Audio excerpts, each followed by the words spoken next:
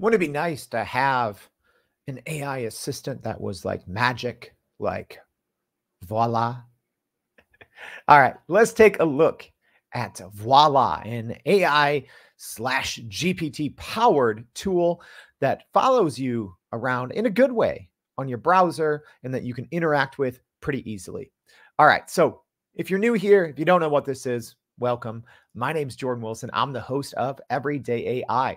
We're a daily live stream podcast, free daily newsletter helping everyday people like you and me learn and leverage generative AI, how we can grow our companies, grow our career. So if that's you, make sure you subscribe to this channel and also go to youreverydayai.com, sign up for this free daily newsletter. So this is AI in 5, where we take about 5 minutes to look at a different kind of AI tool. So today we're going to be looking at Voila. So Voila, they build themselves as an all-in-one AI assistant to create high-quality content, improve your writing, brainstorm or research, etc. So we're going to go over some of the key highlights of this pretty quickly, but you can always go to the website. We'll put it in the description of this video as well. So first things first, there is a free version, so that's good. You can do 250 free requests, and then there's different paid versions as well. So if you really want to use this to the max, you might want to look at the ultimate.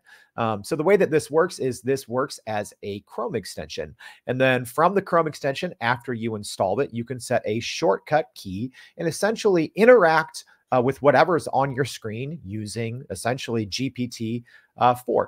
So let's actually look how this works. So to do that, I'm going to go to this episode page. So this is on the Everyday AI website. I did a show yesterday on ChatGPT plugins and what's new.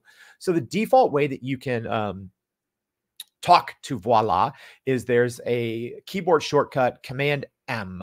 Or you can always just click the Chrome extension in the upper right-hand corner if you're using Chrome. So I'm going to click Command M, and then we get this. So there's default kind of actions that you can use inside of Voila, or you can just type a full one out. So let's just say, summarize this page in a funny way as if you were talking to a pirate, right? Sure.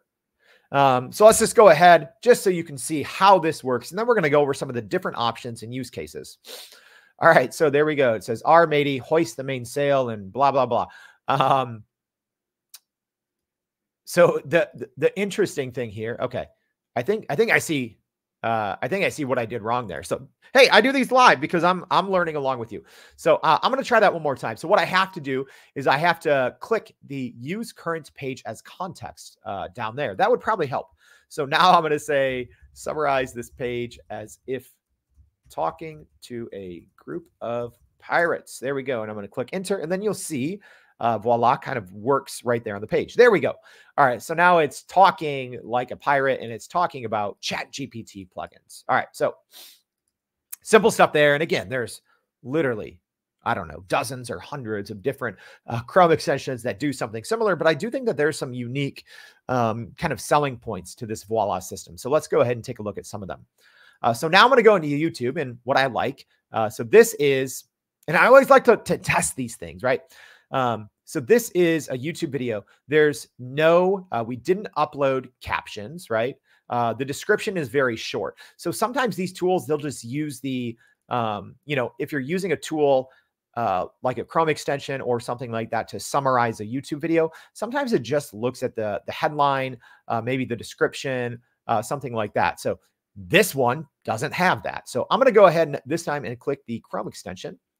And then some of the defaults are, it knows what page you're on, which I like that. So if I do the same thing on this website here, you'll see the YouTube actions don't come up. But if I'm on YouTube, let me just go ahead and click that again.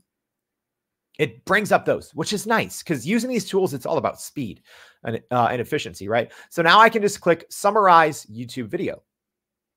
It's going to take a second here. And there we go. So I know that, I mean, it's pretty impressive. I don't know if it looks at the closed captions that YouTube automatically does, but it really gets this correct, which is the most important thing because, here we're talking about the different news pieces for the day.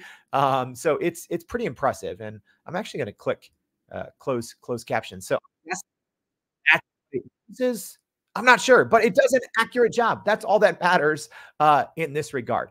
So a couple other kind of fun use cases, or not fun, but helpful, right? Because I did see, I've kind of had my eye on this tool for a while to see if it was going to, become useful, or what it was going to do to be kind of unique. So I did see that they recently added email reply suggestions. So that's great, because we spend so much of our time reading and analyzing websites, PDFs, emails, right? So I think a good tool should cover all of those things. So here we go. Let's jump into my spam folder. So I'm going to click reply. And then I'm going to click the voila button right there. So I use Google Workspace or G Suite, whatever you want to call it, Gmail, essentially. And I can just click that respond with voila. And I can pick the tone, which is nice. So I'm going to say friendly, sure. And I'm going to say no thanks, not interested. And then all I do is hit enter. It says, hold on, I'm on it. All right. So there's a very, very short one. So you can always shorten, simplify, or rephrase, or even change the tone. So let's just go ahead and change the tone to casual.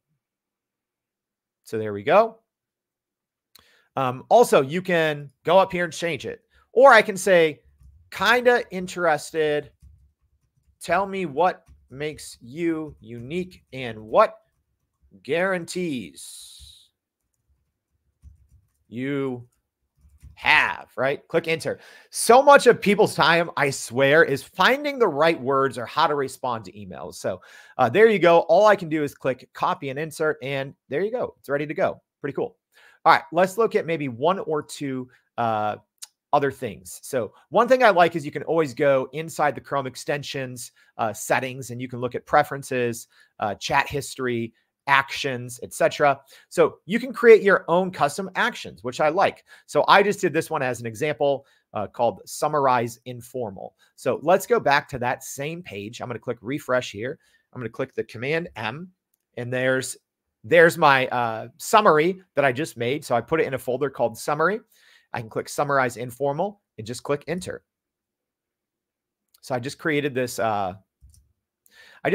custom kind of summary. So you can kind of teach Voila, or, put in a custom prompt to get you exactly what you need. So maybe there's, you read long PDFs all day and you're just looking for one very specific thing, or, web pages, or, something like that. You can use this and kind of create a little custom action to just pull that specific information out of it. So now I have a recap in the way that I asked Voila to make it, which is pretty cool.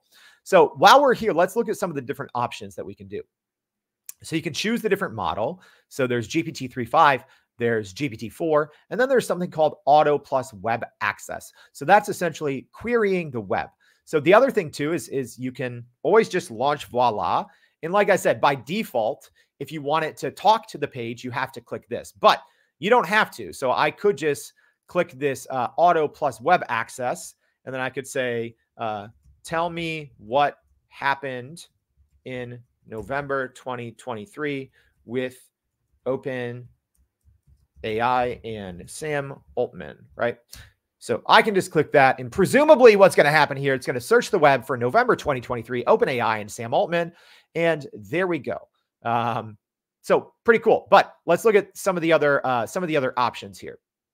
So again, you can choose your model right there. I do believe they're adding Claude to the extension pretty soon. This is to use the current page as context. You can set the output language so you can translate too. So you can get your chat history there, which pops open that new window. Your preferences also pops open that new window. You can speak voice input, which is nice, and then you can kind of move it around the page. So I think this is a pretty useful tool. I like specifically being able to create custom actions and to be able to categorize those inside of folders. So there's a lot more that I probably can't get to, but if this was helpful, I hope it was. Make sure to go to youreverydayai.com, sign up for that free daily newsletter, and we'll see you back for another AI in 5-ish. Thanks, y'all.